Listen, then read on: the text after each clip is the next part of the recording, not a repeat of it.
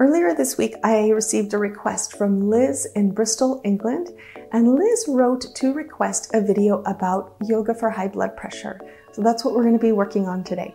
My name is Zelinda, and I specialize in teaching yoga so that people with all kinds of bodies can participate and benefit. Let's go ahead and get started.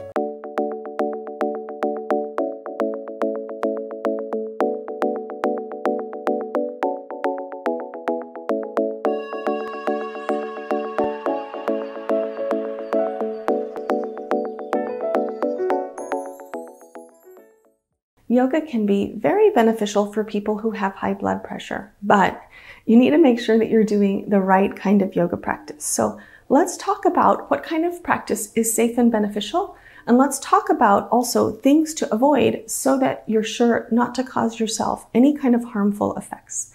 Okay, so what kind of yoga practice is safe and beneficial? Let's first talk about movements of the spine. So if you have high blood pressure and no other health issues going on, it will be perfectly fine for you to do all kinds of movements. For example, you can do side bending, and you can do forward folding, and you can do back bending, and you can also do twisting. These are the main movements of the spine. All of these will be perfectly fine. You want to do them in a gentle way, especially if you're a beginner. As you progress, of course, you can add intensity. And then one element that you really want to pay attention to in your yoga practice is the quality of your breathing. Let me tell you why, and then I'll tell you how. So the reason you want to pay attention to the quality of your breathing is that it becomes a mindfulness practice. And when we're practicing yoga in a mindful way, we get all kinds of subtle benefits. The nervous system is calmed down, blood pressure can be affected, blood sugar can be affected, inflammation in the body can be reduced. There's many benefits that can come from calming the nervous system, and paying attention to your breathing is one way to start achieving that. Now, let me tell you about how exactly to pay attention to your breathing so that you can start to experience these type of benefits.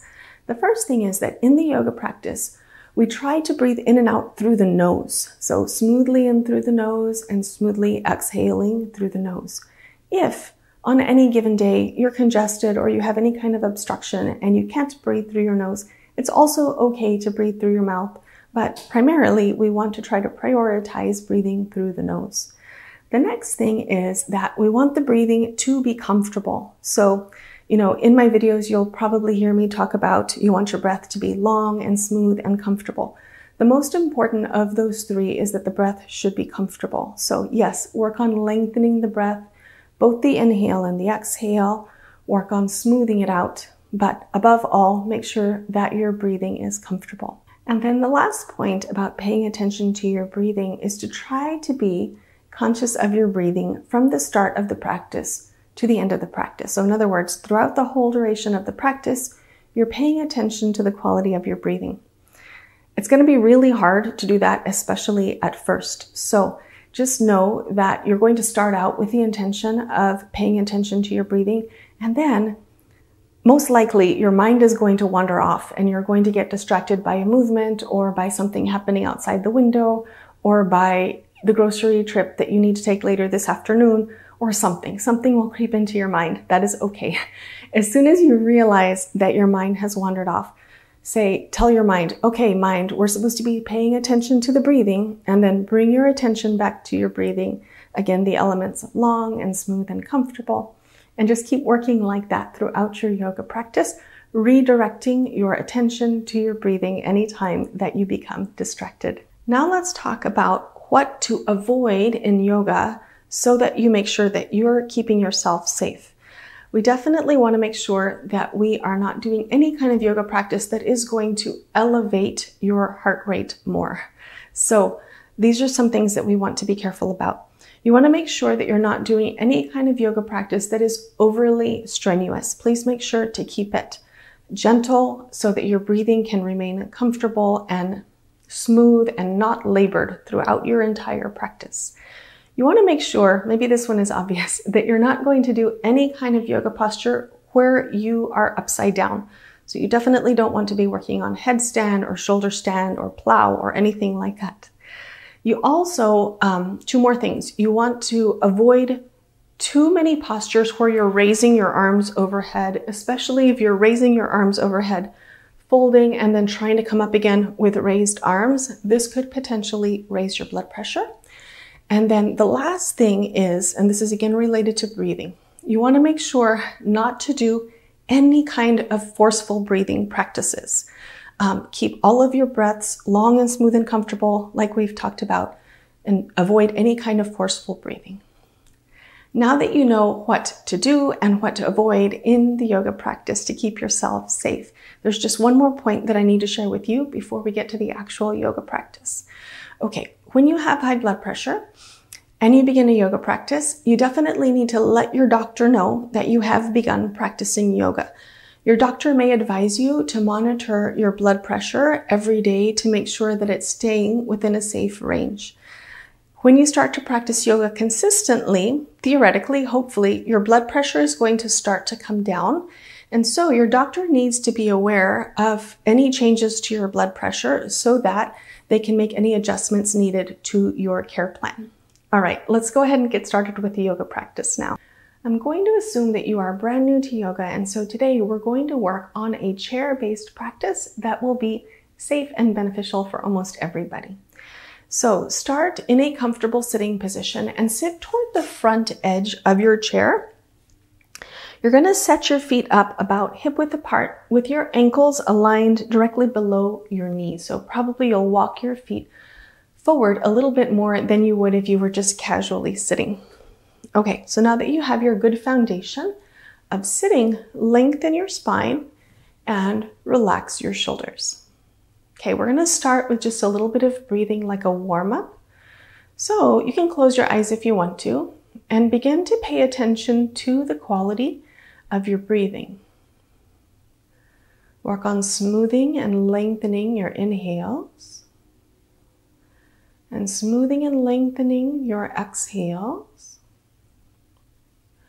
You're trying to breathe in and out through your nose if it's comfortable.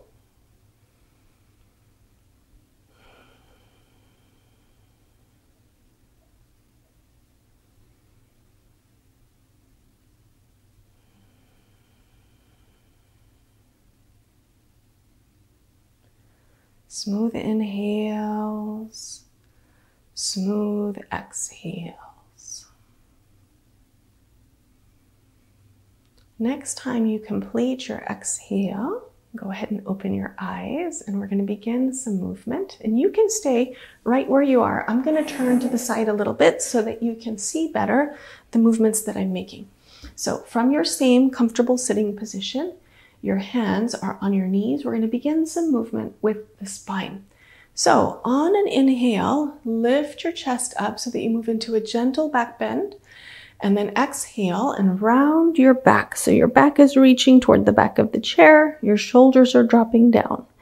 Inhale again. Lift your chest up, arch your back. Exhale, round your back. Chin tucks down toward your chest. We're going to keep going. Inhale, gentle back bend. Exhale, round your spine. Inhale, gentle back bend. Exhale, round your spine. On an inhale, come back up to a neutral position. Next, let's work on some twisting. So on an inhale, lengthen your spine, and on an exhale, twist toward your left. And as you twist, you're going to keep your right hand on your right knee. Your left hand can come around and take a hold of the chair. If it's comfortable for you, you can even turn your head so that you're looking toward your left shoulder. And then once you find your posture, we're going to stay here and breathe for 3 long, smooth breaths. Remember to breathe in and out through your nose if that's working for you today.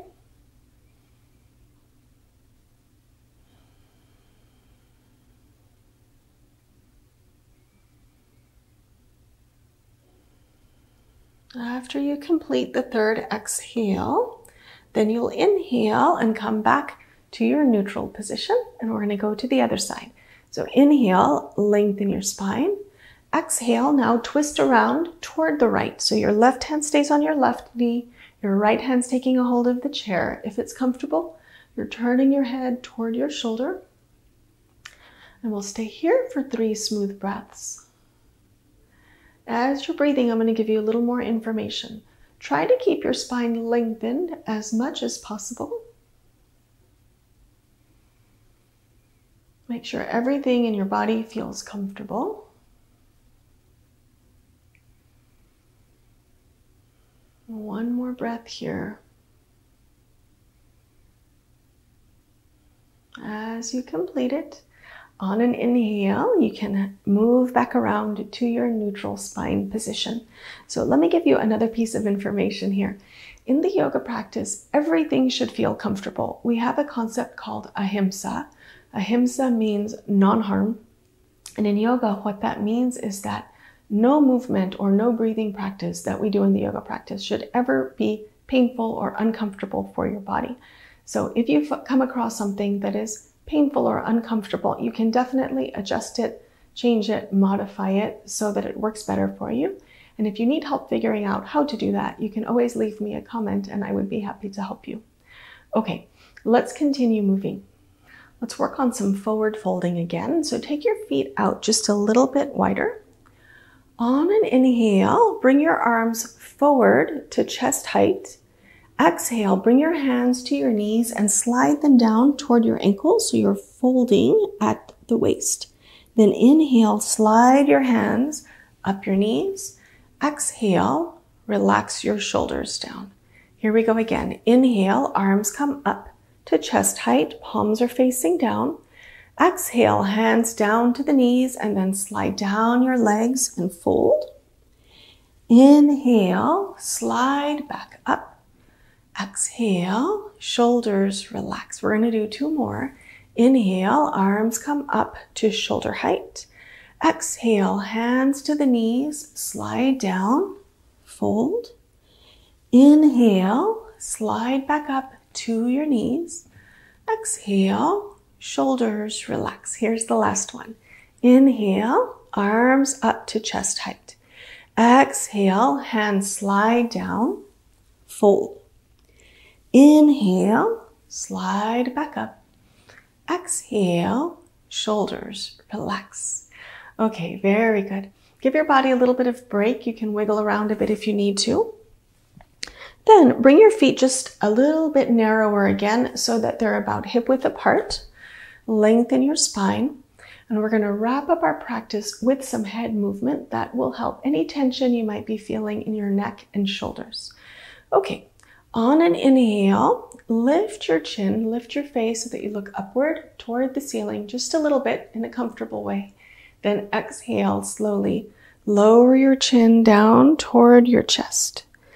Inhale, slowly lift your face so that you're looking upward toward the ceiling. Exhale, smoothly, slowly lower your chin down toward your chest. We're going to do 2 more. Inhale, smoothly lift your face up. Exhale, smoothly lower down. Last one. Inhale, smoothly lift up. Exhale, smoothly lower down. Now, on an inhale, just bring your face back up to neutral. And now you've completed your first yoga practice. Congratulations. So now we need to figure out a plan to keep you practicing yoga on a consistent basis. What I would suggest is that you continue working on this very short little practice for about a week. And it's so short that I think you can probably find time to do it twice per day. I would recommend you do it once in the morning and once in the evening for a week. After that week is done, see how you're feeling. If you feel that you're ready for the next step, you should check out my 7-day beginner yoga series, which is right here on YouTube. I'm going to put a link to the playlist in the description box of this video so it's easy for you to find. So go ahead and do it. This practice for this week, beginner series practice for next week. And then at the end of the beginner series video, I will give you some guidance about what to do after that. If you have any questions about this video or this yoga practice that you've done today, please reach out. You can leave me a note in the comments, or if you want to discuss something that's a little bit more extensive, you might want to send me an email, and I will put my email address in the description box below as well. All right, well, congratulations again on starting your yoga practice, and I look forward to seeing you again soon. Thank you for practicing with me today. If you enjoyed this video, please click the like button, give it a thumbs up, and you can also subscribe and click the notification bell so you won't miss my future videos. Thanks for being here. I'll see you next time.